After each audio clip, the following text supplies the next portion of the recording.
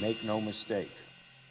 There will be a trial, and when that trial ends, senators will have to decide if they believe Donald John Trump incited the insurrection against the United States.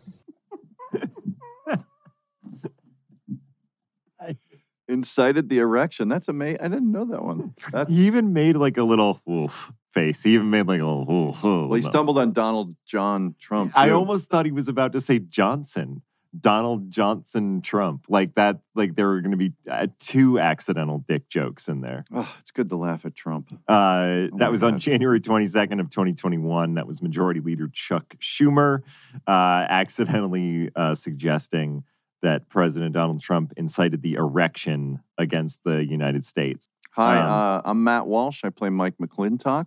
Hi, my name's Tim Simons. I played Jonah Ryan, and this is Second in Command, a Veep Rewatch podcast where we look at the show from the point of view of the lowest rung on a very high ladder. And I've heard from Arvin, who somewhere in between his rehearsals and our show, Broadway, The Great White Way, got some fan suggestions for taglines. Oh, we do need some workshopping. Good. All right, cool. You want to just blast right through them? Sure. Where second place is the first to lose. I don't know what that is. We look at the show from outside the inner circle. Ooh, maybe there is something about how we're the outsiders, we're the insiders outsider. We're the outsiders insider. That is pretty good. A Veep Rewatch podcast hosted by 2 guys who were there for it all, but played characters that weren't all there. I like the turn. I don't know if that necessarily... The back half of that doesn't work, right? Yeah. Yeah. Podcast where Tim can't stop talking and Mike was good at his job. That's pretty funny. That's pretty funny. A questionably accurate... Arvin sent that one in, by the way. Yeah, that's got to be Arvin. He's laughing too hard. A questionably accurate Veep Rewatch. That's actually pretty good. That's actually... That's a very accurate description. That is a front runner, in my opinion. A Veep Rewatch podcast from the Veeps of Veep, close to power but wielding none of it. A little too wordy. The close to power but wielding none of it is kind of appropriate. Yes. Okay. Our second in command, our presidential account of an unpresidential show. Our unpresidential account of a presidential show. Second in command, a Mike Redemption podcast. Yeah. Arvin wrote that one too. Yeah, I'm over it though. I didn't. I'm over it. Second in command, we were always behind. That's funny. It doesn't help describe. It doesn't help someone on the internet stumbling upon it. A podcast. Second in command, a podcast where someone may or may not have set themselves on fire twice. That's pretty good. That's pretty good. A questionably accurate Veep Rewatch. That's pretty good. What if we combined this with a questionably accurate Veep Rewatch or V-Watch? Don't put a ladder in this. Are you going to put a ladder in this? No, there's not going to be a ladder. Okay, go ahead. A questionably accurate Veep Rewatch from the outsiders insiders. From the outsiders insiders. Go to that sentence. Is that how they phrased it? No, I'm putting 2 together. From outsiders. From outside the inner circle. But what I'm saying is we lift the thing from the show where Jonah was the outsider's insider. And then later he was the insider's outsider. So say a questionably accurate Veep Rewatch. From the outsider's insider. From the outsider's insiders. Doesn't that make it more confusing? Maybe. I don't hate it. It's better. It's better than the latter. It is better than the latter. It is better than the latter. All right. Why don't we go with that for Let's go with that for now. All right. So this is second in command of Veep Rewatch. A questionably accurate Veep... Well, no, the title of the show. A questionably accurate podcast. Veep podcast. No, Veep Rewatch. But we have already said Rewatch. So it's second in command of Veep Rewatch is the name of our show. This can be everything. Well, no, but the name of the show is second in command of Veep Rewatch. Oh, that's the full title of the show? That's the full title. Oh, so wherever that title appears, like if you search, it'll always say second in command of Veep Rewatch. That's always paired with it. Okay. So a second in command of Veep Rewatch, a questionably accurate Veep podcast from the outsiders insiders. Yes. Let's go with that for right now. Yes. All right, cool. I like that. Season 3, episode 1, and we've gotten something that might work. I know. Change it goes at its own pace sometimes. What is the title of this episode today, by the way? Oh, Some New Beginnings. We're going to be talking about season 3, episode 1, Some New Beginnings, with the captain himself, Armando Iannucci. Armando Iannucci, the showrunner of seasons 1 through 4 and the creator of Veep. Yeah, I'm so excited that we got it on the books. And one thing that I love about Arm is that he's just always a smart, good hang with a lot of experience and a lot of different... Like, every time you talk to him, it's like you have, like, the best dinner guest. You know what I mean? Like, he just has so much experience, not just, like, in comedy and not just in television, but, like, he wrote a book on, like, how to enjoy classical music as somebody who doesn't know the history of classical music. Like, he just knows how to... Not only does he know how to interpret classical music, but he also knows how to tells the layman or to help the layman enjoy it. He's the best. Yeah. He's a phenomenally talented, interesting, and nice person. Yeah. Armando Iannucci. Let's talk to him. So excited today, Tim. Yeah, this is really exciting. This has been a long time coming. We have a show creator.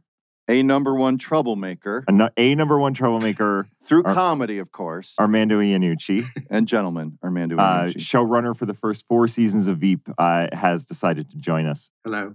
I remember talking to you at one point, I think during the Trump presidency. And I'm interested to hear how you have been affected by this in writing over the last couple of years, about how satire, it feels like when we were first starting the show, felt like a scalpel. And in the last 4 years, it kind of started to feel like it had to be a sledgehammer. Has that affected your writing? Is there any value in going for subtlety?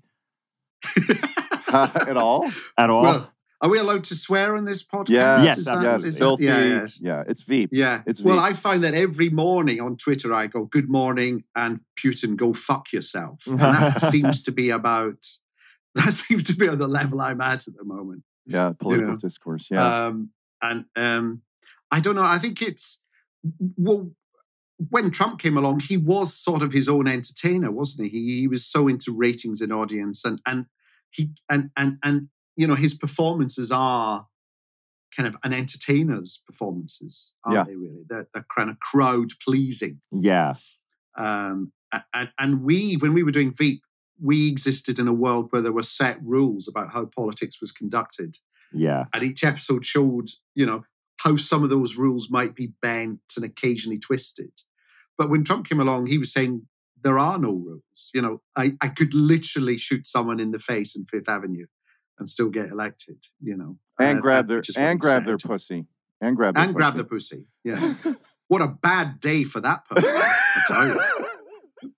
To have all that happen to them. And to top it off, he then gets elected as a result. That's the triple whammy. So you're laying on the sidewalk and seeing the results.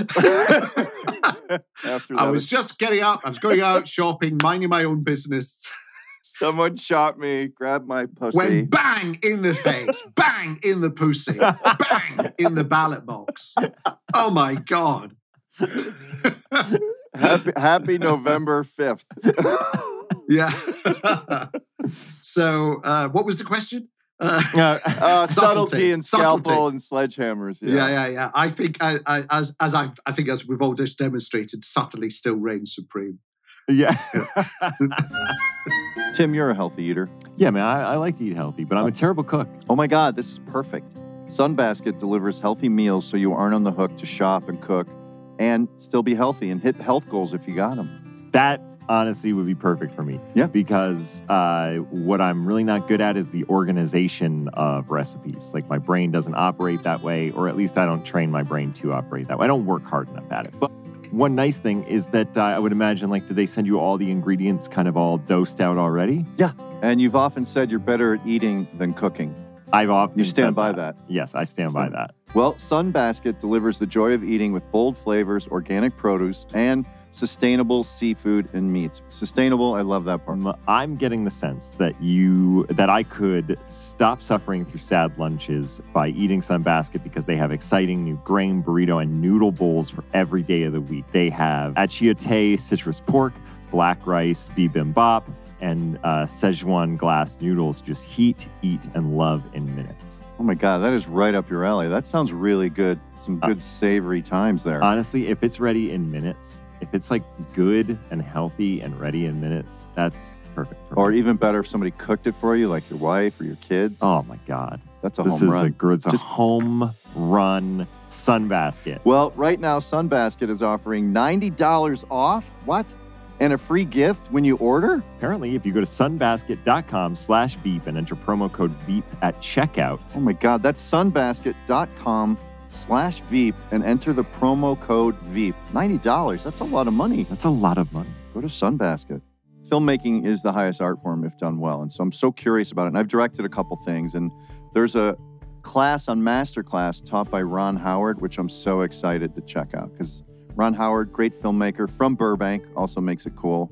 But it's great to have a deep dive into something like that from someone who's done a bunch of really good movies. And the thing that I like, and I don't really have designs to direct a movie, but the idea that I love about taking a class, like taking Ron Howard's class on directing and filmmaking for me, is that it helps me become a better audience member of like sitting in front of a film, of a filmmaker. You know what I mean? Like I would understand their work better by knowing more about their thoughts behind it. Yeah.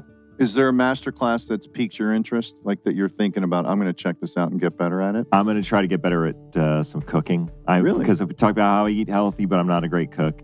So I'm looking at some of their cooking classes. They got one by Roy Choi, who's an LA guy. I don't think he's Burbank, so it's not that cool. But LA's cool in its own way. I mean, it's cool in its own way, but it's not Burbank cool. Oh, that's a good one. That's a good one. So I highly recommend you all check it out. Get unlimited access to every masterclass. And as a second-in-commander, you get 15% off an annual membership. So go to masterclass.com/Veep now. That's masterclass.com/Veep for 15% off Masterclass. Hey, everybody, this is Tim just jumping in real quick to say that if you want to ask specific questions, you can leave us a voicemail at castmedia.com/second-in-command. And we love getting those questions, so please submit them. I'm worried that people don't know that that's an option. So castmedia.com/second-in-command. Ask us a question there about episodes coming up or guests that we might have on. I want to ask a question you may have been asked a million times, but how did the seed to do Veep come into your life? Because you obviously have done tons of successful comedy, a proven writer. You were the thick of it was up and going. Was it something that your obsession with politics as a kid just kept going? Was it an idea? Absolutely, yeah. I always was obsessed with American politics, and you know, when old enough, would stay up late to watch the election coverage and so on. So I was always fascinated by it, and I suppose it really sparked from I was doing the thick of it in the UK, which was our sort of original politics series, and then I made a film kind of spin-off of it called In the Loop, which was about the British government and the American government going to war on an unnamed Middle Eastern country, and that involved me doing lower rung UK politicians and staffers with their equivalent in Washington, which is where I first met and worked with Anna Komsky. Yeah. I think that was her first big role on her return. And Zach Woods. Was Zach Woods in that one? And Zach Woods was in there? Yeah. Yes. So Zach Woods and Anna Komsky. And as a result of the research we put into that film, you know, I visited the Pentagon and talked to people from the CIA and the intelligence and the national security and State Department and so on. I came away with a kind of much more of a kind of knowledge of how Washington worked. And then the film came out and it, you know, we got an Oscar nomination on the script and so on. So I had a bit of a profile. We had the amazing James Gandolfini as Pentagon General 4-star general. And there's a line in it where he's asked, have you ever killed anyone? So I remember Jim telling me that as part of his research, he would ring up various Pentagon generals and ask if they'd want to go out for dinner. And they'd all say yes, because it's Tony Jim Soprano. Tony Soprano. And he'd then say to them over dinner, have you ever killed anyone? And he said there was one guy who went, have I ever killed anyone? Hang on a minute. Charlie, have I ever killed? Yes, I have. Yes.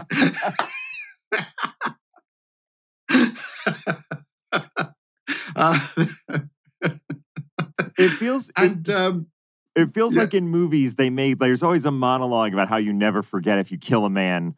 Like that's something that can never be undone. And this dude's just like, Charlie, have I? Well, the reality is much more banal. Yeah. I think I might have killed some people. I don't know. But what interested me about that process was discovering that, as with the British version in Washington, a lot of these buildings look very grand and impressive on the outside. I mean, they're built to look like ancient Rome, aren't they? With the big pillars, the white marble pillars, and very imposing. But once you go inside them, there are people there just doing an office job, kind of making it up as they go along, not quite knowing what's happening and so on. And there was one guy who said that, once the US invaded Iraq, actually they said the best intelligence they got was not from their intelligence operatives on the ground, but from the Baghdad morning newspapers. He said they were always much more accurate than. So it's that thing of it looks grand and it looks like everyone knows what they're doing from the outside, but the moment you step inside, it's like any other working environment.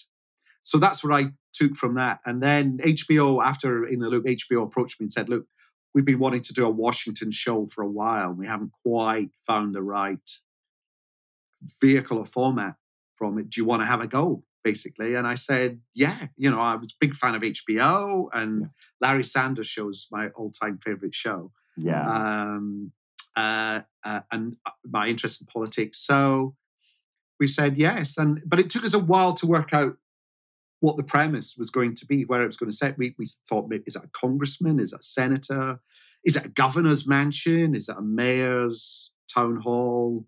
What is it? And I was reading this enormous biography of Lyndon LBJ by Caro, this 4-volume, 2,000-page edition of LBJ, where there's inherently, it's an amazing book, but the premise is, here's this powerful guy who was Senate Majority Leader, who could bend the Senate to his will just by sheer force of his physical presence and his personality, suddenly says yes to becoming vice president and is literally in an office by himself, drumming his fingers, asking literally, did the president call?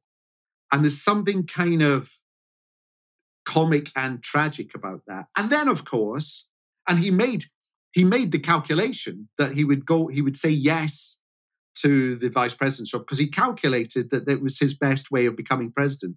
He knew he wouldn't get elected by the party because he was a Southerner. But he looked at history and saw that 1 in 4 vice presidents become president. So he thought, that's my best chance. And he was right.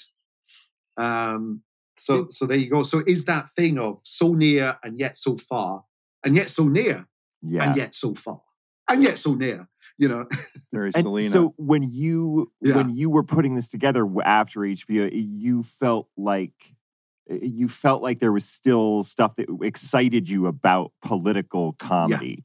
But even through the thick of it and through In the Loop, it felt like you're like, I was excited to, like the idea of another political comedy show was exciting. Well, there's a number of things. I mean, we had a great time working in Washington on In the Loop, but also, working with HBO, but also it's such a bigger stage. It's my UK show was set in an obscure nothing department in Whitehall, whereas this is next to the Oval Office, isn't it? It's not the Oval Office, but it's next to the Oval Office, and that's a much more exciting. And also, it's an environment where actions actually do have consequences. If you say the wrong thing, it's magnified 1,000 times. And it was at the dawn of that whole Twitter. You'd say the wrong thing on Twitter, and it's become an issue and so on. Everyone's a reporter now, and Did you ever have a crush on American politics, or did you, like you say, like once you get inside these marble facade buildings and you see the inner workings, nobody knows what they're doing. But on your journey as an artist or a young man into you know who you are now, did you have a crush or like an illusion of like the Americans know how to do politics, unlike us British? And at what point did that go away, or did you never have that? No, I think I enjoyed the drama. I was attracted to it because it was the drama of it, the high stakes involved. Okay. It was more of that. I think what was the eye opener for me was like close up realizing how a lot of it is run by 12-year-olds. You know, all these. We met so many in our research. We met so many, 22 or 23-year-olds who'd graduated with a degree in terrorism studies from Georgetown University, and who now were the spokesperson on security matters for Senator such and such, or had, there was one guy who'd been posted to Iraq to help draw up the Constitution, and you thought, you haven't even bought a car. How do you know how to run a country? It was that was the kind of, for me, that was the shocker, I suppose. Yeah. That so much of it is to do with just being in the right place. Yeah. That thing of, which was why we met this guy when we were doing our research for the thing. I won't say his name, but he was Obama's West Wing digital Twitter feed guy. And he was the one who would always reply to us with like the most panicking, nervous emails, like, well, I can see you for 5 minutes, but it's hell here. I'm in the West Wing. It's hell, trying to big up. And he arrived for lunch and he was like really red from having drunk too much and shaking. And he was arriving smoking. He sat down with us and his lunch was a beer. Oof. And then after about 20 minutes, he went, I've got to go. And he went back. And we thought, well, so we christened him Jonah. And he was small and had a beard. And honestly, Tim, when we were casting Jonah, we saw every small bearded actor in America for the part. And we couldn't find. And yet I think you were the very first person that I saw, but you were not who I'd envisioned physically Jonah in my head. So you made me laugh. But I thought, but that's, obviously he's got to be small and have a beard. Yeah. And in the end, we thought, maybe we're clinging too much onto the kind of the small bearded element of it, and not the kind of White House douchebag element of it. Well, I'm going to do what we always do. I'm going to read the synopsis of this episode, not to interrupt a better conversation. So this is episode 1 of season 3. During her book signing tour for her new autobiography, Some New Beginnings, our next American journey. Our next American journey. Selena receives. We just pull these off the internet. We don't do much work on this show, I'll be honest. Yeah. We outsource most everything, and we've never actually read this before, so this could be wrong. Yeah, Selena, we got it from a Russian news site. Phoning it in. But you recognize this level of effort. But faking it well enough that it fools 80% of the people. Selena starts looking for a campaign manager, even though she hasn't announced her plans to run for president publicly. Meanwhile, Mike is getting married, and Amy and Dan fight over a coveted promotion. Okay. Yeah, that's about right. That's about right. Yeah, broad strokes. And this is, go ahead. And Jonah is setting up an anonymous gossip and information website from the West Wing. Yeah, Gossiptainment website. So one of the things that struck us when we watched this, like you said, like I can actually watch it. Like as an actor, you just watch like, oh, I wish I could have done that better. Or, I don't like the way I look. But 6 years later, you can watch it as a fan. And one of the things we really have noticed is like season 1, amazing. Season 2, like 10 times more amazing. Like the show just exponentially gets better and bigger and more interesting. So jumping from season 2, where Selena is, the president comes into her office in episode 10, doesn't he? Yeah. And she says like, he's going to retire and I'm going to run for president. And you kind of left it as the team's excited, like, oh my God, it's all going to be great. And then we, of course, see the morons she's surrounded with. And she's giving a tour to some young people that Jonah brought in. And that's how you ended it, with a really long credit roll. She's like, it's better to be president, I think is her last line in that episode. So between season 2 and season 3, first question, did you have an idea where season 3 would go? Not at the start. We always liked at the end, in the final episode of each season, just slightly pulling the rug out from underneath us so that we'd kind of had a bit of a problem to deal with in the next season, or something chewy to try and deal with. So I remember thinking as we were writing the end of season 2, and I think you'll remember, we would never really have the final episodes written until much nearer the time. We've talked about that. We've talked about that. Almost every episode of this, I have begun by saying, so at this point in shooting, we were very behind. Yeah. I don't know whether to kind of apologize or just say, no, just this is love. Suck it up. Yeah. Thank you. You know what?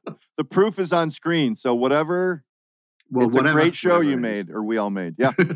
Yeah. Go ahead. I'm sorry. And so we thought at the end of season 2, what if she's just told she's going to run for president? That would be good, because that would just shake everything up. Mm-hmm. And suddenly the team behind her would be slightly rivals for each other's sphere of influence, especially Dan and Amy, I suppose, there's a kind of real ding-dong between the two of them all the way through that season, I think season 3.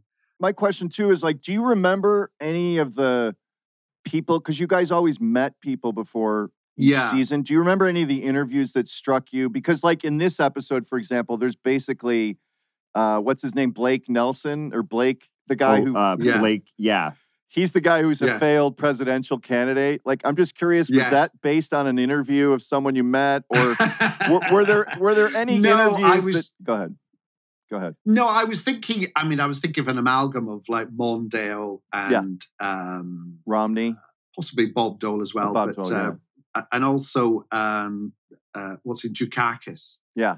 That element of, you can imagine them spending the next 10 years of their life being ignored by the party faithful. Yeah. We did, Julia and I can't remember where it came in the process of, which season it happened, because it's all a blur, but we did have a conference call with Al Gore. I remember Julia sitting in my apartment table with his phone in the middle of it, with Al Gore's voice coming out, and us looking at each other thinking, it's Al Gore. and him him saying things like, I remember Bill Clinton would have premieres at the White House cinema, and I'd only find out about it the next day, and I wasn't on the list, and things like that. It still burns a little.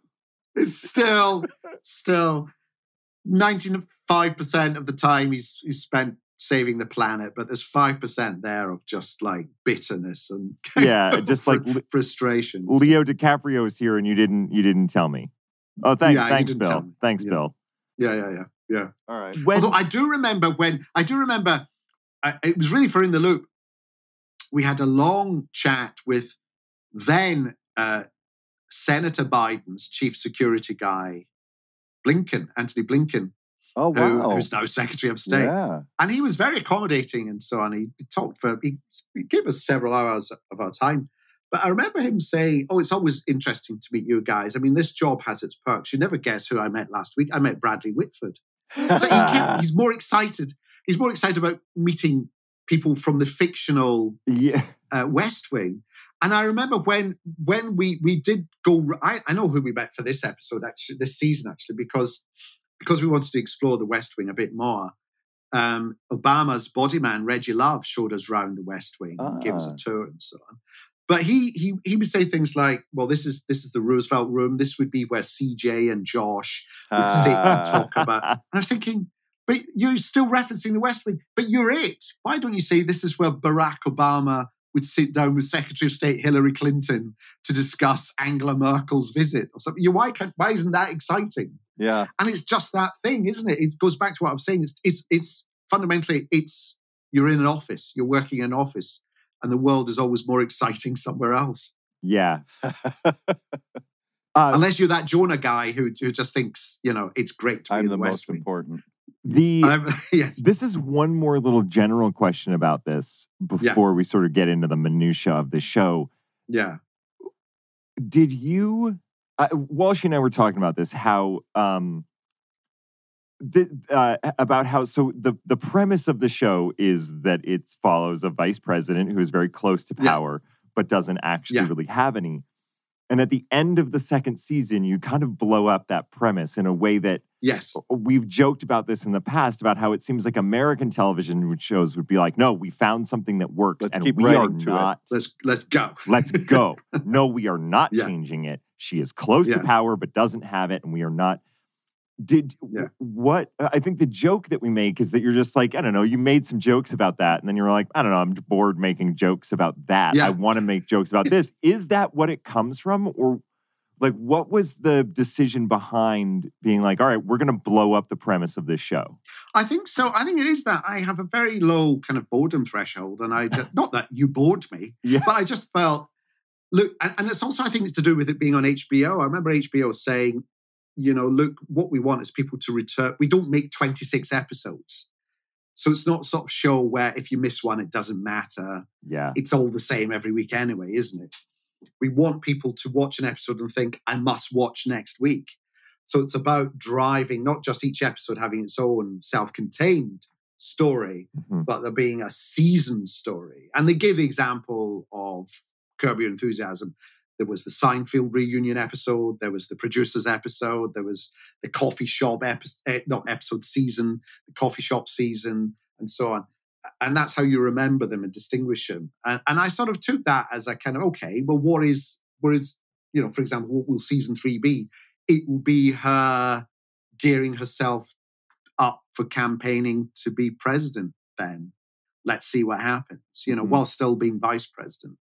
And I think it just means that it allows you to reset at the end of every, the characters aren't where, at the end of every episode, it's not like the characters go back to where they started for the next episode. No, we just move them along. And then the next episode, we move them further along. And like, for example, at the end of this episode, we're talking about Jonah, who identifies himself as the West Wing, is fired from the West Wing. Now what happens? It's that kind of thing, really. What happens if we... And I remember we rested... It became a catchphrase, but we only used it in season 1, did the president call. Yeah. We never used it again until, I think, quite near the end of an episode. It might poke into season 2 once, but you're right, it goes away. Yeah. It definitely goes away. Yeah. And that, that right there is like an example of a joke, like a runner joke that killed. And I feel like a lot of other things would be like, all right, well, we're just going to hammer that one into the ground. And you just did away with it immediately. I think it might even be season 2, episode 1. It's like, did the president call? And they're like, yes. I feel like it was like, oh, yeah, he did actually. Okay. Oh, shit. Yeah. No, we never did the dream sequence where Selena dreams a whole musical where everyone's singing, did the president call? And the flag comes down. No. She's on a warship and...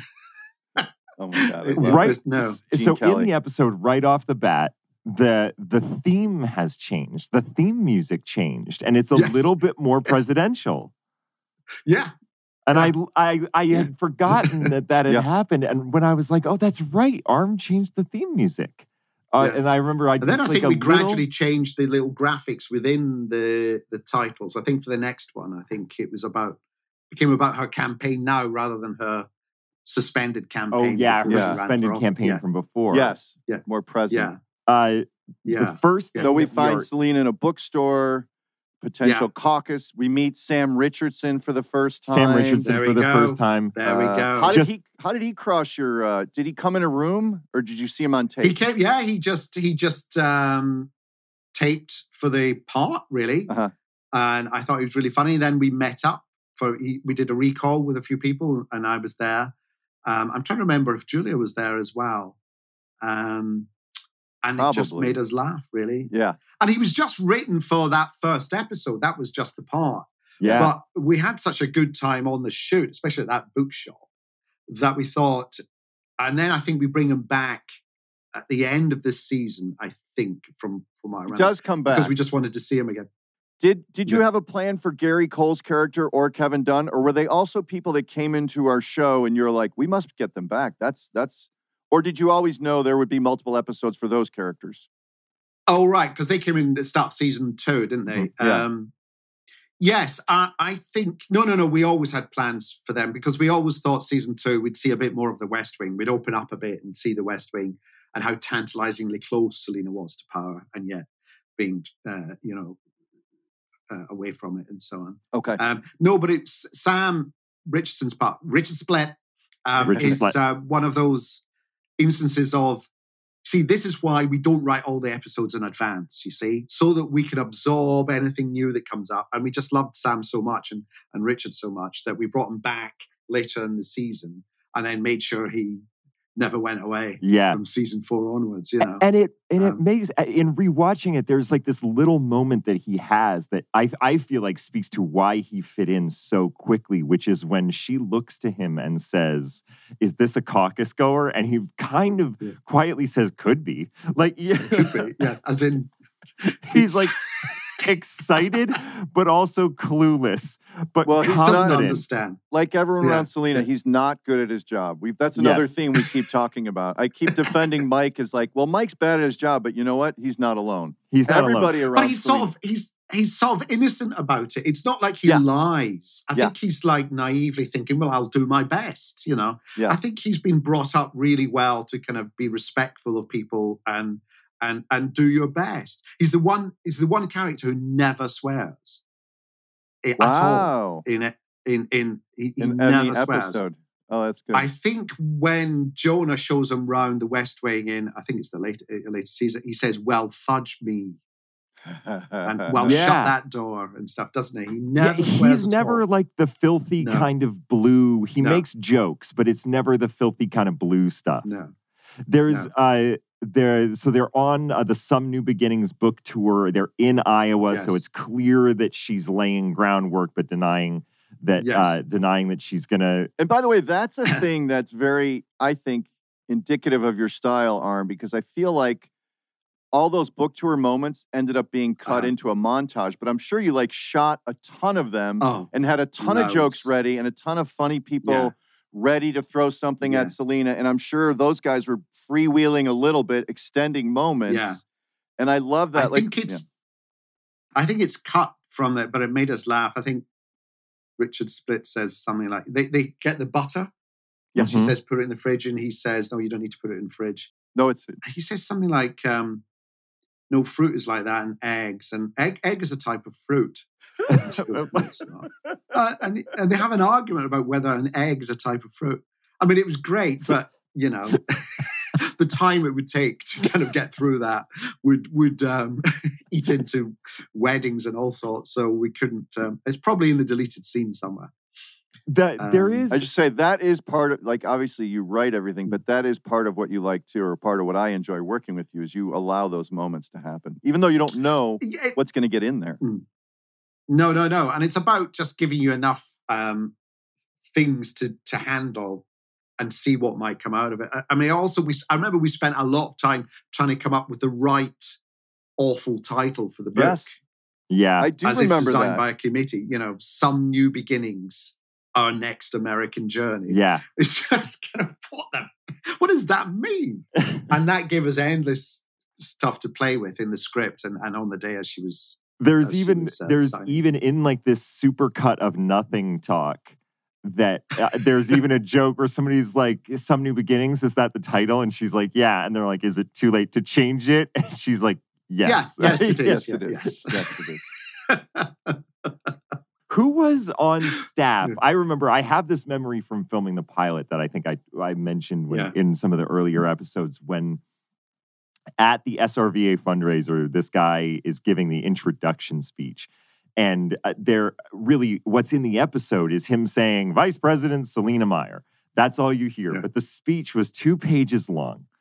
And I remember you turning around and looking at Simon and saying with absolute reverence, this is shit. The speech that he wrote for that guy. And I saw Simon take that. It was like the most lovely compliment. And then I saw it. And he was like, oh, what a great compliment I just received. And it was, because it was meant to be a terrible speech that said nothing. Terrible speech that said nothing.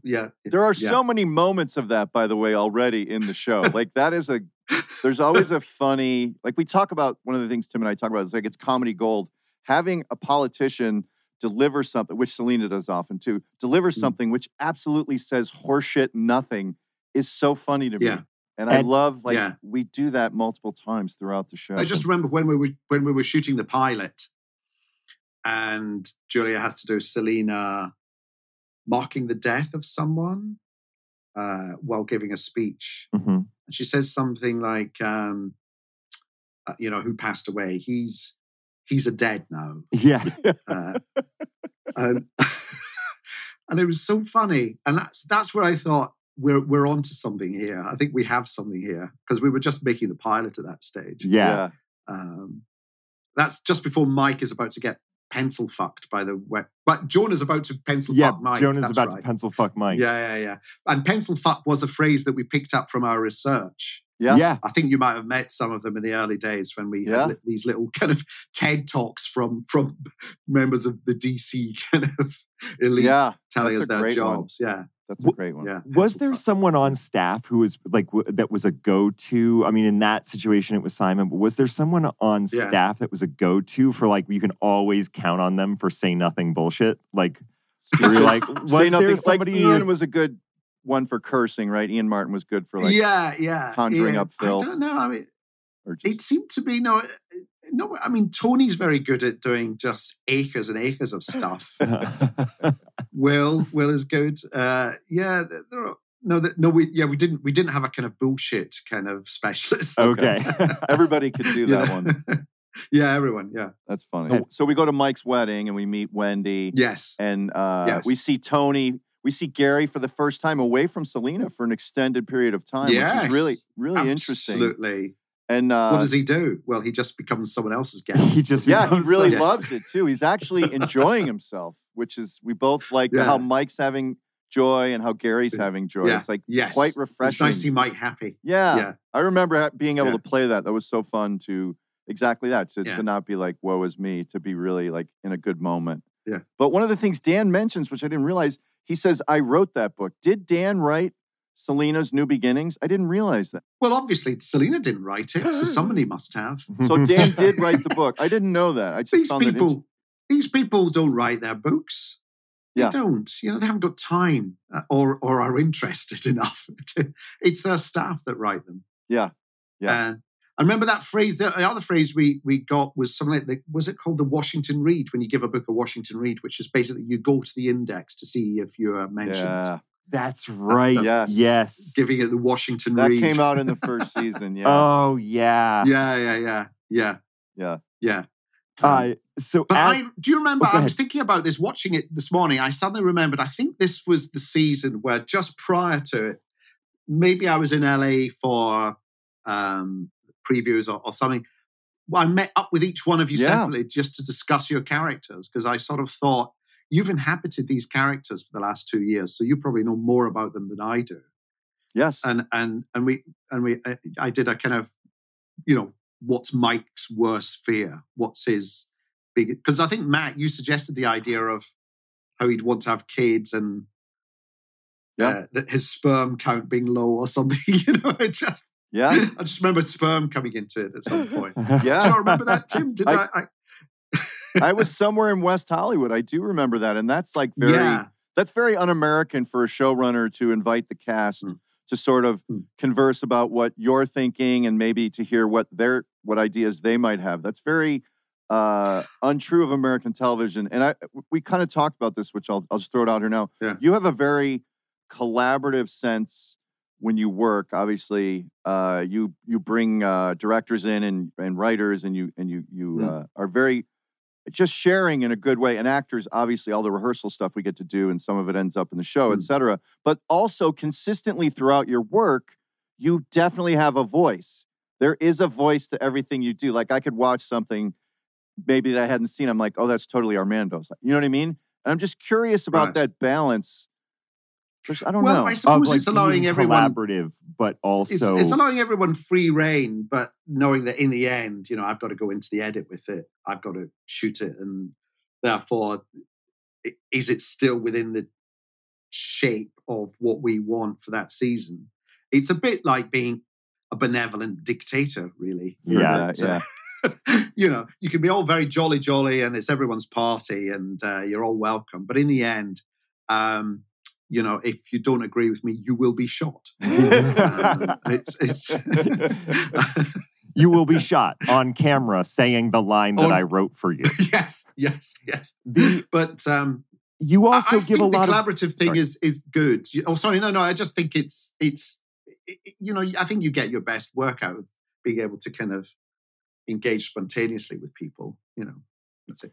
You also give a lot of, this is something we were talking about yesterday, you give a lot of, or at least I remember you giving a lot of free rein to individual episode directors, which is, again, something you don't see much, I feel like, in the States, where it's not like you would defer to them, but you really, like when Addison was directing an episode, Addison seemed to be making a lot of decisions that maybe other showrunners would have wanted to be like, no, I want to make that decision. Come ask me. Or like when Chris Morris directed, you were very hands off. Was that, or was that just what I saw? Were you actually? It's a bit of both. I mean, you're talking about directors who I know very well, so we kind of, we kind of understand. We're all agreed roughly what it is we're trying to get, I think, and also, I did have my kind of spies on the set who would let me know if something was being changed, and I would quietly be told, and I'd go, yeah, that's absolutely fine. But don't want to, get the director drawn into this discussion. But they, I'll just be quietly, by the way, they've dropped this line and they're going with this. Yeah, that sounds good, But I also know that, what we're shooting is far more than we need. We're shooting, we would shoot long page counts and scripts that were sometimes 40 pages long. So I know it gives me lots and lots of options in the edit anyway to make the story the way I feel it should be, really. But I also like to be surprised. I genuinely do like to be surprised. I don't want it all to sound like it's my voice. I want it to sound like the people who make Veep are making this, And I remember once, I think it's in the Silicon Valley episode, which is a bit later on in this season. Is that right? Matt, when you came up to me and said that you and Tony had worked out a piece of visual comedy, and you just wanted to try it. When you're on a kind of bouncy ball, and Gary punches you or something, and you go flying. You come flying off the ball, and you're holding a cup full of like M&Ms. candy, and the M&Ms and the candy all flies up into the air and then drops loudly onto the floor. And I just fell apart watching it. I just thought it was the funniest thing. And I'm so glad you didn't tell me what you were going to do. Yeah.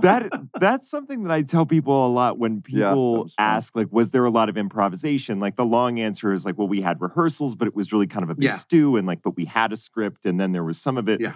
But then I always put this thing in, and it's like, yeah, but by season 3 or 4, we were just asking for forgiveness rather than permission. Like, you can go up and explain a joke, but sometimes it's better to just throw it in and see if it works. And if it doesn't work, you'll just be like, don't do that. Yeah. But, no one's going to know. If it doesn't work, no one will see it. Yeah. That's the key thing, isn't it? Yeah. Yeah. Well, you appreciate, like you said,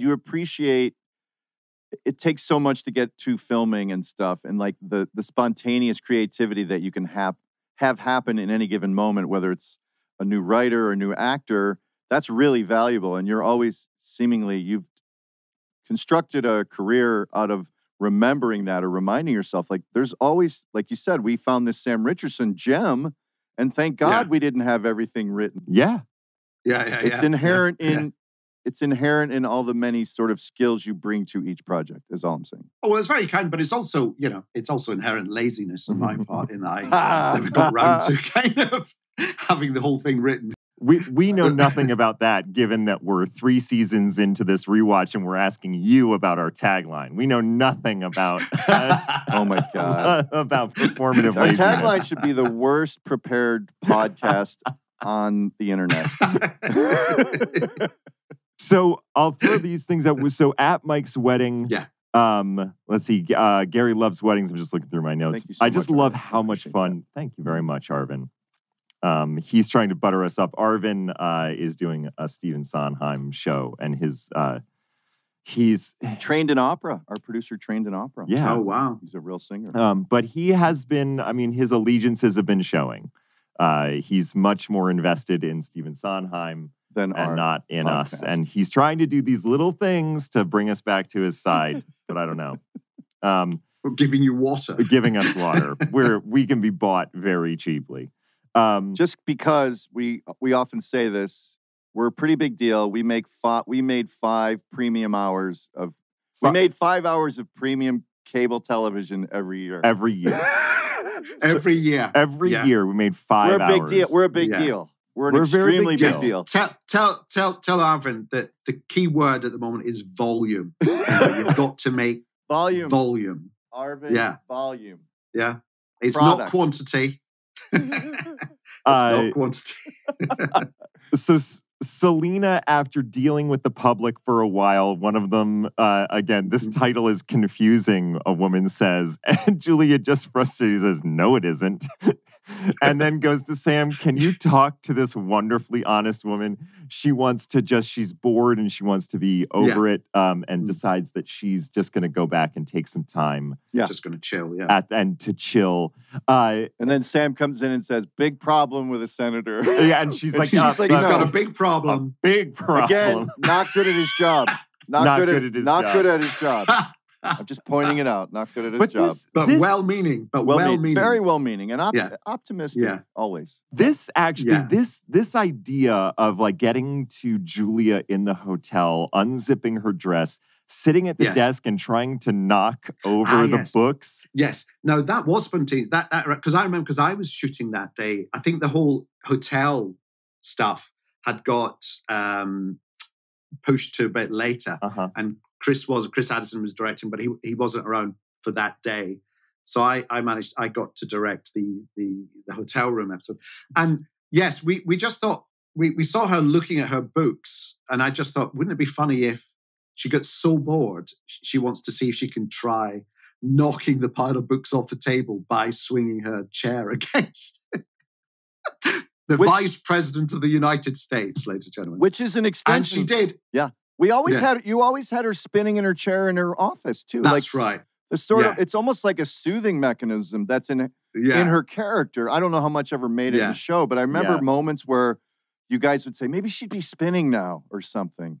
Yeah. Doesn't Sue occasionally say no? She's spinning. At the moment, spinning. You know, you would see. You just cut to her kind of spinning. Yeah. Go ahead. And then I can't remember if it was deliberate or by accident, but she falls over. She just fully falls over. Oh yeah, that's she deliberate. falls over. Yes, that's of course. deliberate. Because that's Julia, isn't it? She's quite happy to just fall over. I do love that stuff. I do love that. This, as I've like watched a lot of the things that you do, this choice of having like the second season end on this sort of like high note of he's not going to run, I'm going to run, and all these people get behind her and like, yes, ma'am, we're going to the West Wing, boom, boom, pow. Yeah, I like this. To me, feels like and I know it feels weird to say this because you're right here, but an Armando Iannucci choice to then go from that to be like the levels of boredom that she's in, like the high of that of the end of season 2, to have this choice be the next 18 months of your life are going to be the most boring hell talking to idiots. And I loved that, the taking the time to do that of her bored in the hotel room herself. Isn't that the sad truth? You know, the more you explore politics, the more you realize it's all a performance, isn't it? It's all getting up on the stage and projecting a kind of persona, a certainty, and being shunted from one place to another. And then if you're doing the presidential run, you know, doing that 1,000-fold all over the country, being in places that you would never dream of going to. Yes. You know, and cold school halls and drafty churches. And barbecues and all those things. So I think we thought that would be quite a funny thing to see Selena doing for quite a bit of this season, actually. Just that stuff where you have to roll your sleeves up and try and look like an ordinary person. Remember Mark Zuckerberg doing his I'm Normal, Please Love Me tour of just going around the country like that and, not quite knowing how to speak to people. Yeah. So awkward. Let's see. Oh, Ben. I love Ben's entrance where he's being mean to subordinates, and then he goes straight for the booze. Like he's just yelling. You can hear him Get yelling out of at my Sam. way, or I'll inhale you. Or I'll inhale It you. is bellowing. We always talk with Kevin like at any given moment, what he's giving you on screen could actually just be in a drama. Do you know what I mean? He's such a rooted gravitas. Fierce in the moment kind of persona. Yeah. And we always say like, well, that's actually from a drama movie right there. Like that moment there is not a comedy moment. And it's so funny. Like he, to me, I feel like sometimes reminds me of like those early days of the Obama administration when you had Rahm Emanuel. I remember like a clip of Rahm Emanuel. They were trying to do like this kind of puff piece behind the scenes of the Obama White House. And there was this clip of Rahm Emanuel walking by. It was like, look, I don't give a shit that you're here. You're in the way. Like, and I was like, oh man, it feels like you got to hang some drapes up on this and make, you know what I mean? You got to make this look nice. And he had no interest in making it look nice. And what's funny about that guy is like, he's as tough as they come. And Chicago politics just ate him up. He just was like, these people, I can't. I'm out. I can't even forget it. No, Anyways. I'm going to go and run a bookshop, I think. I'll start a pizza place. So, but Kevin's great at that, isn't he? That's why I previously to Veep, I'd known him from dramas. So I recognized him from dramas. He's he's a fantastic, he has such presence. Yes. So in that scene, what we have Ben talking about how he's out there for the 4'11" stick of dynamite cowgill's funeral. And that, and Ben, I love this about Ben, again, going like this Rahm Emanuel thing of, there's like this whole thing that you've been setting up at the wedding of Dan and Amy fighting over who's going to be campaign manager, and they just assume it'll be one of them. And Ben is like, forget both of them, just get Bill Erickson. Like he's just like, no, like they're garbage. Get Bill Erickson. That's who you need. Yes, I think Ben and Selena regard themselves as the adults, and everyone else are the children. And, and you've got to feed the children, but fundamentally, you're never going to work with them. Yeah. It's like when Selena says, everyone's at Mike's wedding. I kind of miss them. And then the phone goes and he goes, oh, it's just Gary. Just ignore it. Yeah, just ignore it. Just in the same breath, it's and then Maddox, we've set up a little bit of rivalry in season 2. Like, they have like a big swing and dick contest at the rifle range. And then he pokes his head back in here. Was there, did you have a plan for Maddox like in this season, I guess? Because I think well, eventually becoming a candidate, because again, he's one of those actors, isn't he, that exudes gravitas and solidity. And so there's something funny about seeing someone who takes himself so seriously. This is Maddox, the character now, taking himself so seriously, but then being stuck in absurd situations, which reaches its climax, I think, in the primary debates where he crashes and burns. So, because one of the things, I feel like you guys created these characters. Like Furlong is one of the first sons of bitches who goes toe to toe with Selena in a good way, and then you have Maddox.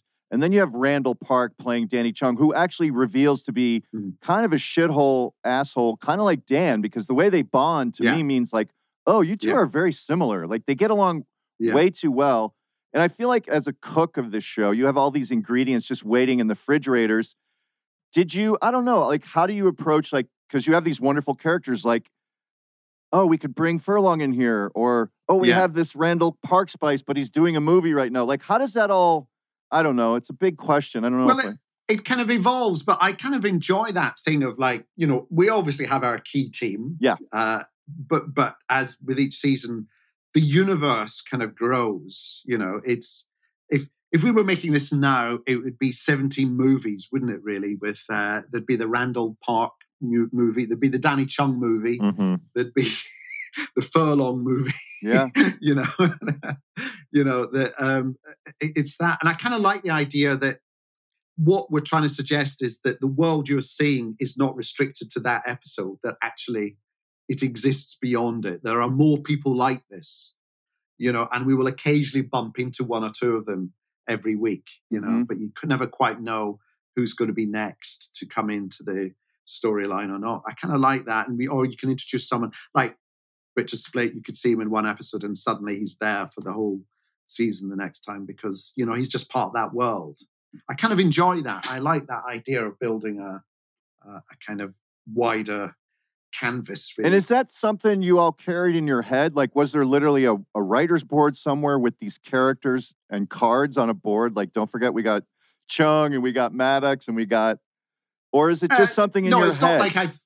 It's not like I felt I had to keep all their characters spinning as well, but they're just useful to have as a sort of secondary team to bring in and help support you lot with whatever the storyline is for that week. I think it's always, and I think also the audience kind of like it, the viewers like it because they see there's a familiarity when they see someone who they liked when 100%. They briefly, you know, appeared in one episode. Oh, they're back. You know, that's always good. Yeah, we got excited anytime Furlong came into a table read because it was just fucking great to hear Dan deliver that filth. There are a couple things that I want to bring up from this scene. There's one, and I feel like this has happened a bunch, and I wanted to ask if this is a two-part question.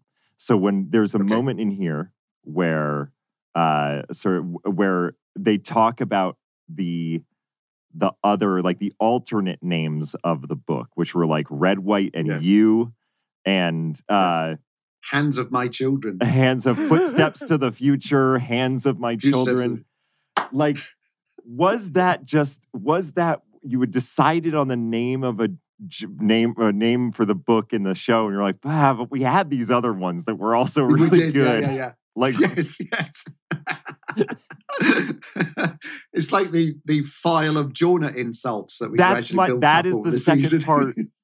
That's the second part of this question. Was that just like, holy shit, we just have 4 seasons of these and we got to use them? Yeah, but that was also, I remember being stuck in my hotel room with a bug as we were getting the script together for that episode, the inquiry, the congressional hearings episode. And I remember doing a round robin to all the writers saying, right, I need 10 from each of you. I need 10 insults for Jonah. And the next day, them all arriving. And I just remember in my room sipping my hot lemon drink and compiling this this list. That was great fun. So that was kind of sort of homework that was set for the writers. That was, okay. Close to the thing. Yeah, there was a good one in this episode that I had forgotten, which is Wendy calling Jonah the 7-foot mouth. Yeah. That's right, yes. Yeah, when she's slightly drunk. Was there a gonorrhea or a something? Hepatitis J. Hepatitis J. That's a really good one. Yeah, we had Georgia. We had Georgia on, and she mentioned some of these emails where you all would bounce filthy insults back and forth or jokes. That was sort of this ongoing document, and we were joking that it was always probably Roger Drew who would take it too far and say, "All right, that's enough, Roger." Yeah, all right, Roger.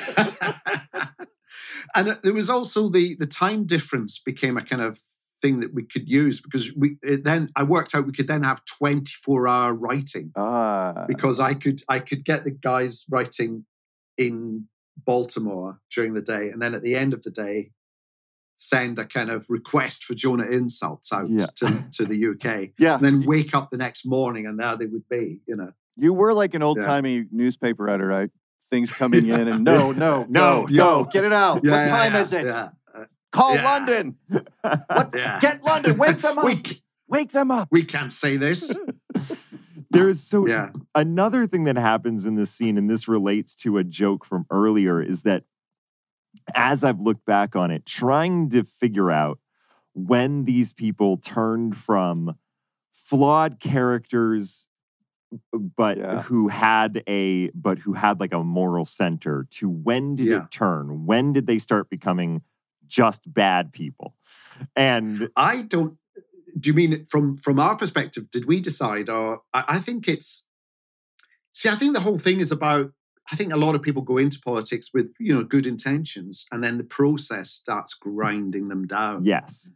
And one little kind of compromise here, and then another one here. But think of the end result. If the end result is you attain power, then at least you can start enacting the things you believe in. But by the time you get to that position, you've forgotten half the things you've believed in, or you've had to publicly change your position on the things you believe in order to get into that position. Yes. So I think that's what I wanted. So I don't think I think it's all a continuum, isn't it? It's not like there comes a point when they're all turned bad. I think they just turn worn down, where some of them just surrender to it. I suppose Dan had always made that calculation from the start. Yeah. Amy was probably always reluctant to do that, and always, I think, told herself she was in it for a better good. I'm sure Selena, right up to the moment she became president, felt that she could do something to change something. She'd forgotten what it was, but I'm sure she'd remember it when she got into office.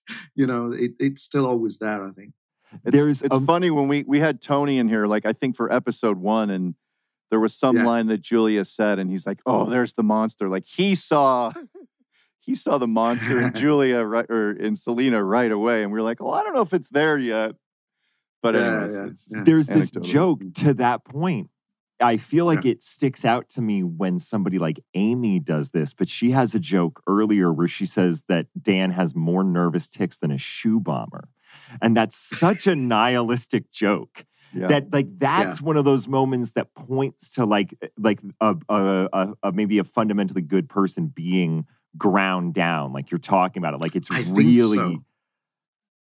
I think the inside of Amy's head gets bleaker and bleaker with each season. Yeah, and she tries not to show it, because I think she went in with good intentions, whereas Dan, I think, just went in with a kind of ambition, really. Yes. And whatever, telling himself he's still, fundamentally a good guy, as it were.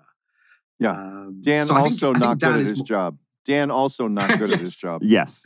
I remember in those lunches, I think I remember asking Reed, what's Dan's worst nightmare? And I think he said, having a panic attack in public, is probably Dan's worst nightmare, because it's an indication that this Dan image that you've been perfecting. Well, that's what's coming up in the abortion episode. Yes. He loses his shit. You're right. Yeah, you start kind of sowing the seeds of that pressure getting to Dan that ramps up until the London episode. And then later on, when he is campaign manager, having a complete, I think when we get to the London, episode later, he has a full-blown kind of meltdown. Yeah.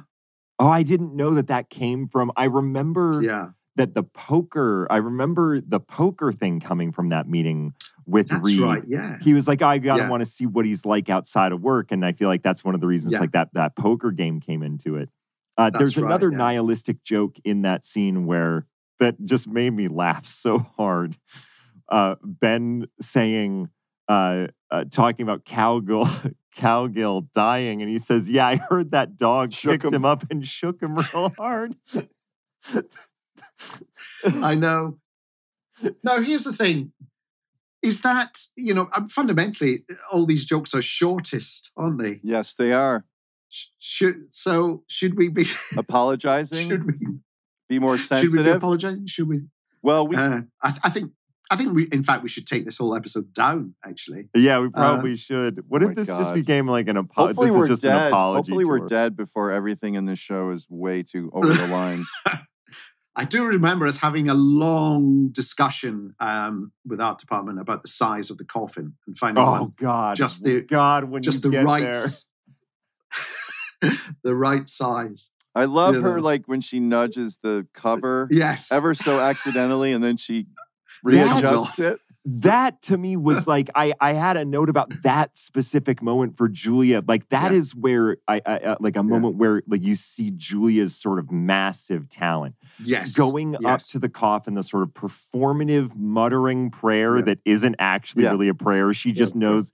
And then it's the flag gets nudged. She can pack and so then much putting in.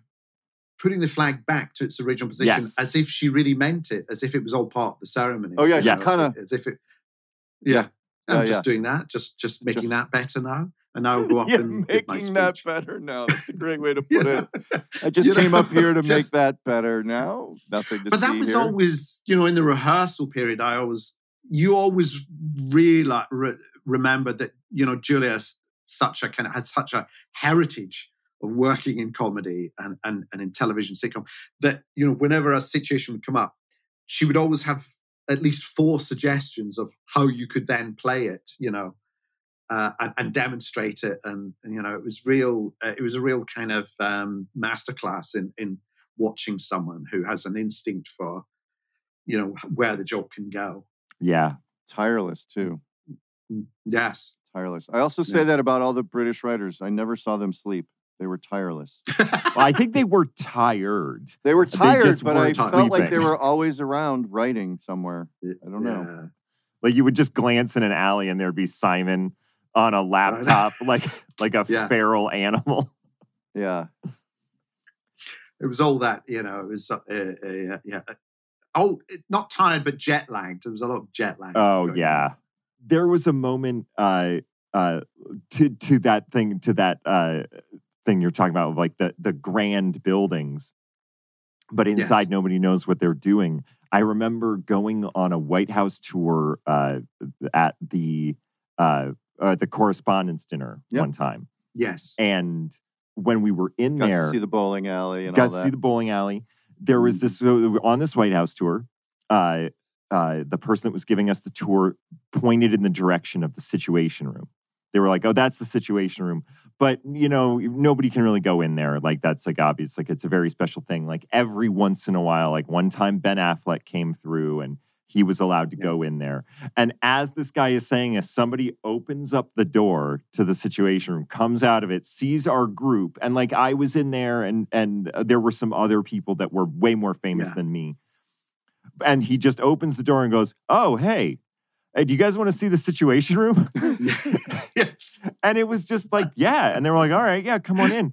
And then at some point they noticed that like one of the guys that was in our group was French and had like not an A pass, but a B pass or whatever. It was like a different color. And halfway through the tour of the Situation Room was like, "Oh, you're not allowed in here." Oh, there's like an actual, like, you're like a foreign national. Like you're a foreign national. This is now international espionage. Yes. Like it was that poorly organized that you could just be standing there and somebody could be like, "Oh yeah, why don't you just go in the Situation Room?" Yeah. When we got a tour of then Biden's vice presidential office, there was like the phone, like one of those red phones. Like it was literally And our guide was like, "Should I pick?" And we're like, please don't. Like, I can do that. Like she picked it up, and it was just like the rules are a little more bendable than you think. There's suggestions of behavior. I remember going around with Reggie Love, the West Wing, and just seeing like it's that thing of everyone wants to say they work in the West Wing. So they'll take a small cramped office as opposed to, an enormous suite of offices over the road because they want to tell everyone that they work in the way. And seeing a 4-star general just sit in a corridor on a chair with a laptop on his knees. That was his place of work. Just typing away, really cramped because he wants to say he's got a place in the West Wing. That is the spirit of that. All right. So then in this actually in the early seasons, one of the things that we're immersed in, because you're pulling from reality, is the technology was exploding for all of us. Like obviously the news cycle was had exploded to 24/7 and Twitter was coming out and social media was a thing and people were having press conferences talking to people who now were ahead of the news because they were live streaming the news on some site. And this episode sort of deals with it by forcing everyone to put their phones in the bowl. Like, put your goddamn BlackBerry phones away. At this point, it was probably not BlackBerries. They were probably phones. Yeah. And then ultimately the story breaking about Maddox with Selena tracking like what's up with Maddox. We were just saying like that was a big part of certainly some of the plots turned on like the pace at which they were aware of things breaking. And you mentioned earlier today, about you were sort of excited to explore that stuff, the media and how it was affecting everything. I don't know if you just want to talk about that in this episode or in general. Yes, that sense of, because in the end, don't they all act like children, giddy with excitement at a new piece of news? It's that sort of groupthink of like, you'll never believe what kind of a day I had today, and it just it so becomes a kind of a feeding frenzy, and there's something ungainly about it, which we saw, I think, by the fact that it's during the wedding photograph. Yeah. And in the middle of it, Amy goes, shit on my tits. Yeah. Yes. And then everyone, Wendy included, wants to get her phone out. Yeah. It's that thing of like, I'm somehow disconnected if I don't know what's happening right now. No one's brave enough or confident enough to go, I'm sure if I left at 30 minutes, I'll still learn everything I need to know. But if you put that in a show now, it wouldn't really be funny. People would be like, yeah, you got to get on your phone. Yeah, whatever. Or you already have it. Yeah. I actually don't put mine in the bowl. I can't put mine in the bowl. You know what I mean? Like, it was a moment that we were in the middle of. Yeah, like the show sort of oddly tracks like how technology has ingrained itself in politics. Being that like in the first season, Mike doesn't have a Twitter account. He like goes to, he just doesn't. It's an afterthought. And now that's unheard of. There are politicians that What's only a username? exist. What's a username? Yeah. There to that end, there's like this Jonah starting a very much so. A gossip West Wing, site. man. I remember one of our reality advisors saying, well, that would never happen. There would never be someone in the West Wing being able to kind of under the wire get this. And I think literally about 3 weeks after that episode went out, someone was fired from the West Wing for being the author of a website giving West Wing kind of gossip. Really? Yeah. So that's how fast that kind of technology thing was happening, really. Yeah.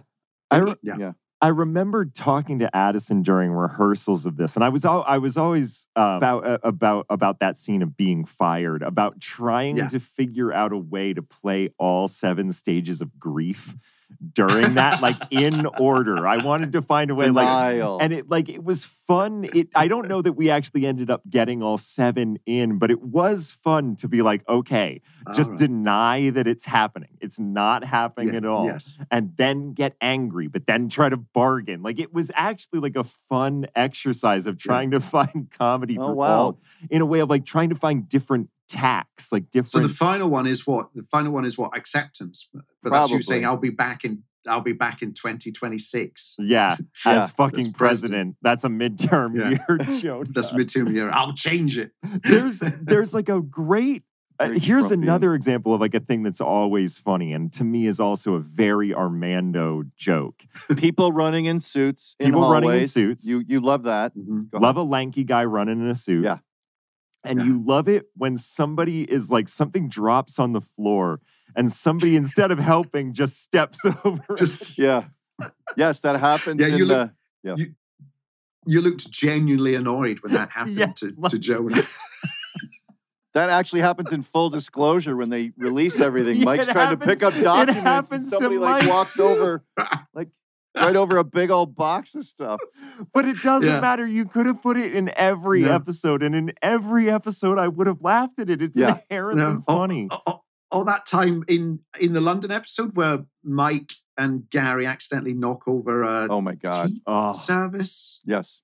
And Becky Martin was directing. She just said, keep going. And you do a whole Laurel and Hardy routine of trying to hide it behind a curtain. Well, it was amazing. It was amazing. Yeah, we're literally shaking and turning our backs to the camera so we can recover because some of that was actually usable. But the other thing, Tim and I, like Laurel and Hardy, there's a moment in First Response. What's the Janet Ryland show called? First response, Allison Janney episode. And at the end of it, Selena admits to something that isn't true. And you have there's a cutaway of Jonah and Mike. And Jonah says, like, but that's not true to Mike. And Mike goes, I know. Like, it's so Laurel. It's like a dumb guy saying what we all know already. And then the dumber guy going, I know. and we want to do that show. We just want to have them go through all over the world and just do that moment in various situations. Because it's always funny. I wanted to bring up the guy, and I can't remember. I should again. I'm very lazy and didn't look this up. The guy that plays Blake Stewart. Oh, Kevin O'Rourke. Yes. Okay. So Kevin O'Rourke. I want to shout him out. Funny. He had a terrible poem to read, and he read it with such sadness and desperation. Oh. At the end. He is described as a bag of wrist slits. Yeah. Wristlets. Wristlets, right? Slits. No, wrist slits. Oh, wrist slits. I thought it was wristlets. No, a bag of like cutting themselves. Wrist slits. A bag of suicide. Wow. Is what he is described as. And I like that he still has a charm that you could imagine somebody running for president, but also imagine that person losing 49 states. That's right. Yes. It's like one of those people it's like one of those people you see who was an alcoholic and then drank a lot and then comes up to you very, very close in your face going, I gave up drunk, best decision I've ever made. But really right up close to you. They just look slightly, they are still themselves, but there's something slightly desperate about them. Yes. Yeah, and you do not want to be trapped with that person in conversation. No. So I was telling Tim, like, I love the set piece of Jonah getting fired. I just love how long it took and how Gary Cole as Kent is so angry, but his language is so Kent and logical that he lays out every detail of what his dumb website did to the president in this moment. Yes. And obviously it gets heightened with Dan on his iPad filming it, right? Basically. Yeah. Yes. Actually, it just struck me that Kent is another one who doesn't swear. He doesn't swear, does he, Kent? He's very controlled, isn't he? Yes. Yeah. He said, like there's a great line at the end of season 2 where he's like, when it comes to the president's thinking, I am becalmed. I am becalmed. I am becalmed. Yes. And in this scene, he is like, he's so very formal, even when he's upset. When he's furious at Jonah, the president had to move up to today. The announcement, like his cadence and his phrasing is very Kent and very logical, even as he's upset. No, I just remember at table reads, Gary's delivery of like Kent. Kent might just have like one sentence of one word in a whole scene. And it would always be one of the funniest moments in the scene. Just the way he just his timing and his delivery of it is just... so we always enjoyed writing things for Kent that were just little side prods to the main conversation. Well, he is the character. Yeah, Gary came on the show. We talked about his character. He is the character that you guys could write anything about his backstory or what happens outside of work. Yeah. And he would encompass it. It's like, I guess that is believable that he did that or he has that collection or he had that experience. Yeah. Right. And it was also can, neat hang to see anything on him. Yeah, hang anything on him. Yeah, that's the simplest way. Yeah. And it was also just, again, in the way that we feel like the show exploded, like the way you guys wrote for Gary after he'd been with us for a couple episodes just exploded because it was like, you guys knew exactly what this weapon was. It was so, you know what I mean? Like you could see, I don't know. I think it's also getting to know the person and getting to know the actor and then thinking, what else can we do now that we've seen them do this? That's given us an idea. Again, another reason why you mustn't write the whole thing in advance. Or at all. Or be lazy. Or be lazy. or be lazy. Or ever. Yeah. Yes. And I think after Jonah gets fired, it's just like that's the we go to the funeral. Then she's alone in her room and she's had a great moment at the funeral where she successfully roused the mourners and like crushed it and made herself come off as presidential. And then she's alone in the room. And this is like an emotional episode, or certainly the ending, because it's really just about where Selena's at. Like she's had success, but she's alone, which is obviously foreshadowing the rest of her career. Like She will be successful, but she'll be alone. And it's and she repeats her funeral speech for Mike's wedding. Yes. Yeah. That almost line for line. Yeah. That struck me as so sad in that it felt like a child star who wants to repeat their tagline. I don't you know what I mean? I found myself so sad watching that moment. Yeah.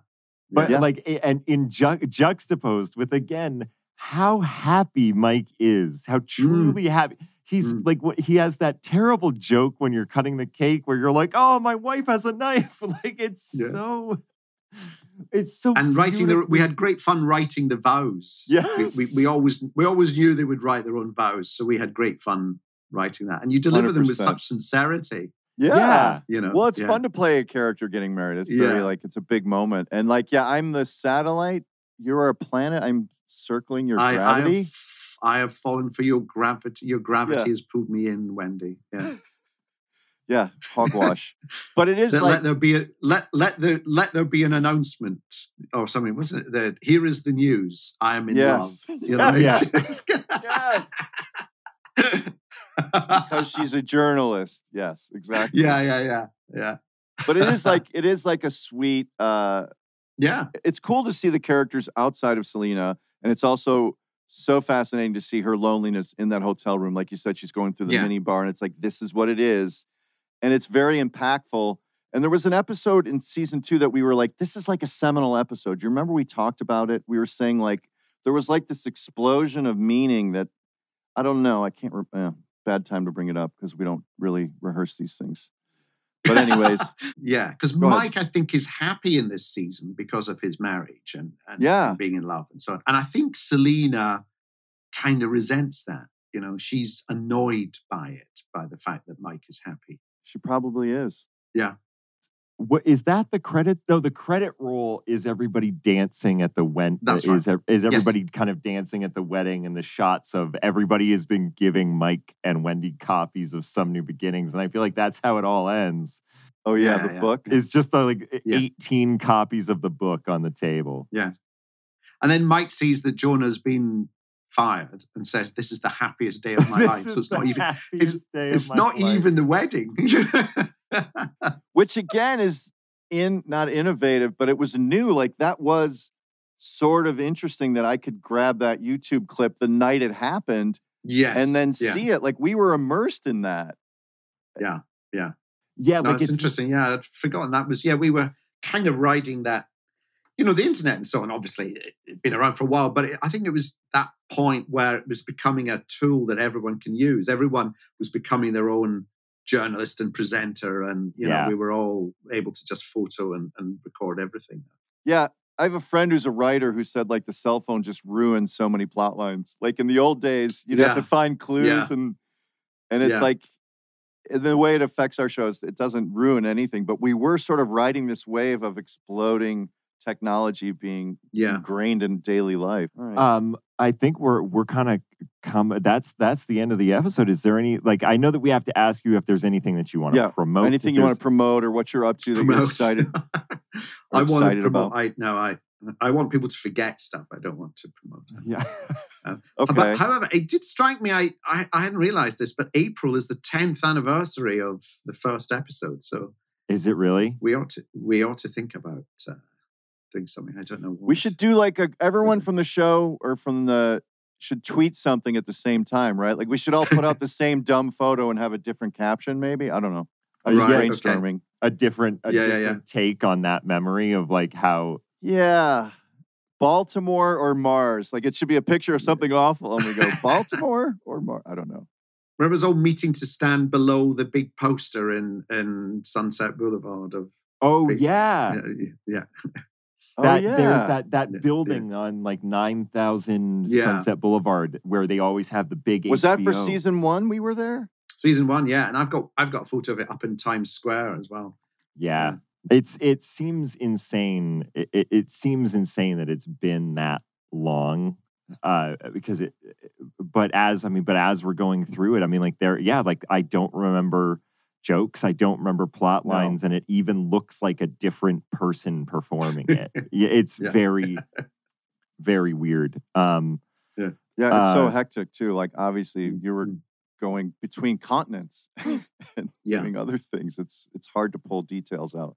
I'll say, I know I've said it before, but thank you for having not only the trust in me as somebody without as much experience to have me on the show, but then also just generally, thank you for trusting us as a group and as an ensemble. It was like an unbelievable working environment that we got to be in for years and years.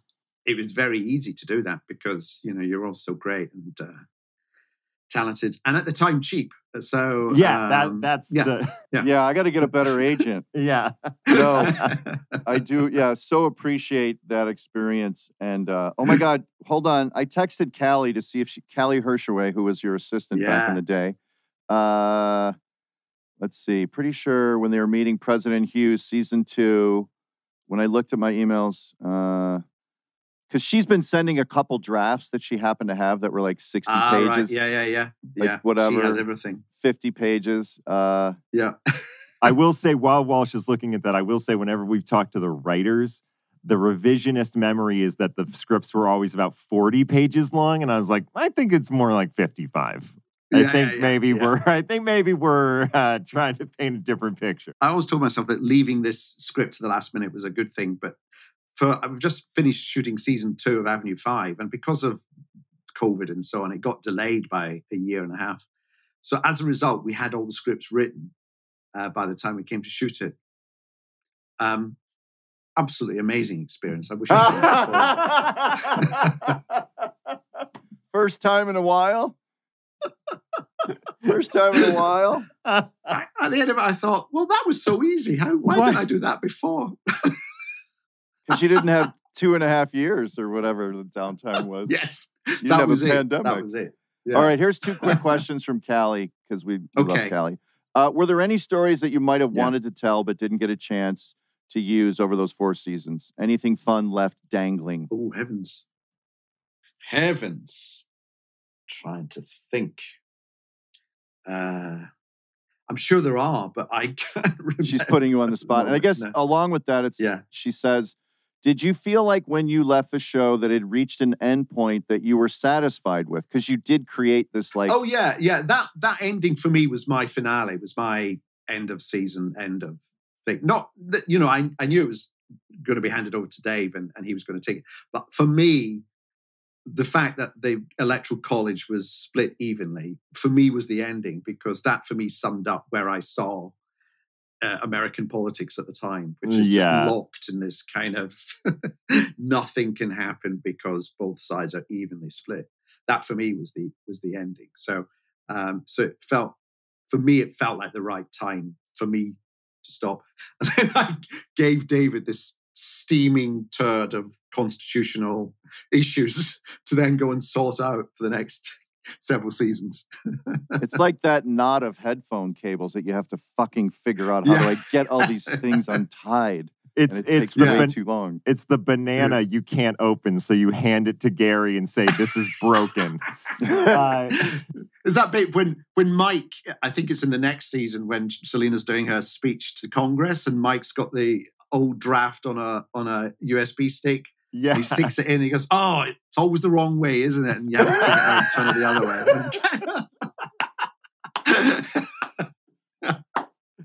Arm, it's been awesome to have you on. Thanks for doing this. Pleasure. And nice to see you. So great to see you, man. It's great. It's just great to see you, and we'll have you back on again. This is really fun. Oh, thank you. And we must meet up.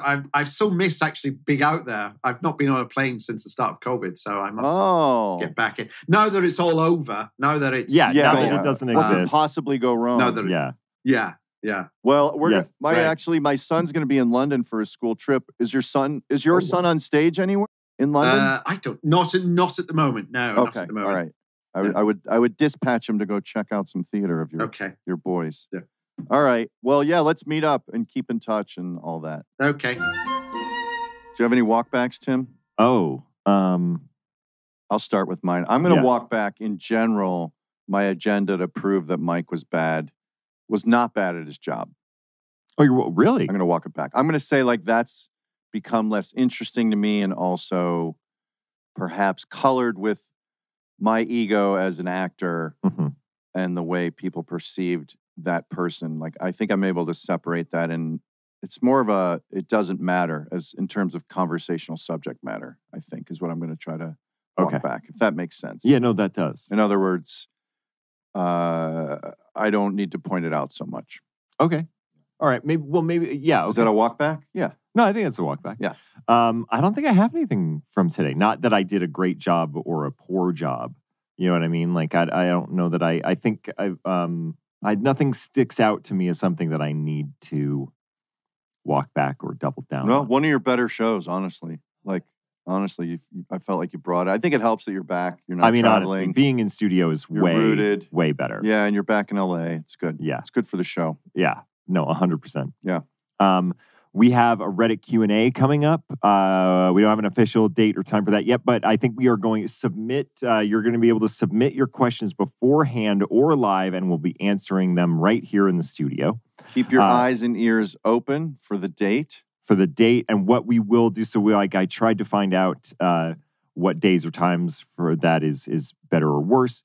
But we might. Oh my God, we got to give away those tuxedos. Yeah, we got to give away those tuxedos. And so we're going to leave the AMA, the Ask Me Anything. We're going to leave that up so that even if you're not able to be there right when we're answering the questions, you can still submit a question and we'll find it. To that end, we love hearing your questions. Please submit your questions to castmedia.com/second in command. I'm excited for Reddit because I don't think I've ever done a Reddit AMA. It's fun. Never done one. Yeah. Tune in every Tuesday for a new episode of Second in Command, a questionable Veep podcast from the Outsiders Insiders. A questionably accurate Veep podcast from the Outsiders Insiders. Got it. Anyways, check us out Tuesdays. We got a new one dropping every week. Watch our episodes on Spotify as well as YouTube to get in on that action. Rate us, follow us, review us, tell your friends. Word of mouth is really helping the show. We're building a nice following. Absolutely. Leave 5 stars, and thank you for joining us. Thank you, guys. For another rewatch. Peace. Thanks for watching Second in Command of Veep Rewatch. Yeah. Please hit the subscribe button and tune in every Tuesday when the new ones drop. Rewatch the show for exclusive behind-the-scenes stuff, info, insight, and more. Episodes coming, and thanks for watching. Yeah, hit that subscribe button. This is the mouse arrow, right? That's what you're representing? It's a cursor? Do a little circle with your finger, and it'll like be bigger so you can see where it is. Oh, okay.